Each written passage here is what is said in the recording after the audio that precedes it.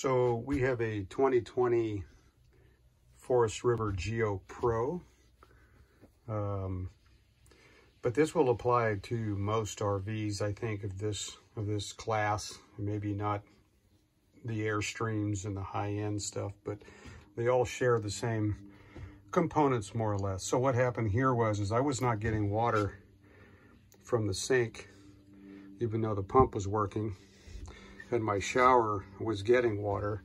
And I know that these lines wrap around here, go under, and split, come up to the sink, and then continue on towards the bathroom in the back. So they share the same main hot and cold lines.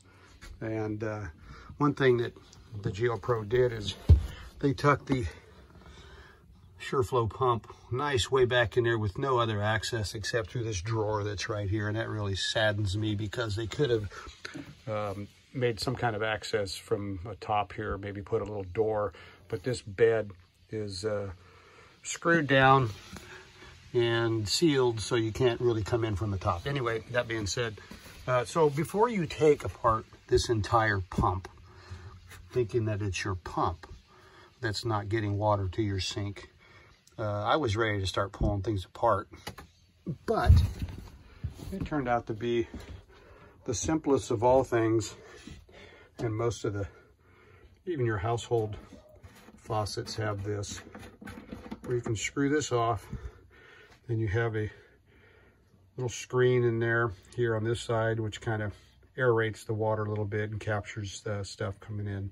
But just punch that through there, comes apart, and what you have here is maybe two pieces. And it's this piece right here. It has these little teeny tiny holes in there that get clogged up with sediment and sand or whatever is in the water, calcium buildup and stuff. And those little holes get clogged up to a point where no water will come out of your faucet. So you really just have to go in there and bang it around, maybe take a small pin, you know, a sewing needle or something like that. Just kind of poke around in there and clean all those out. The water actually comes in through this hole. All that water goes through this hole and comes out these right here, and then filters down through that screen and then out. And that's all you need to do. Check it before you take apart your pump.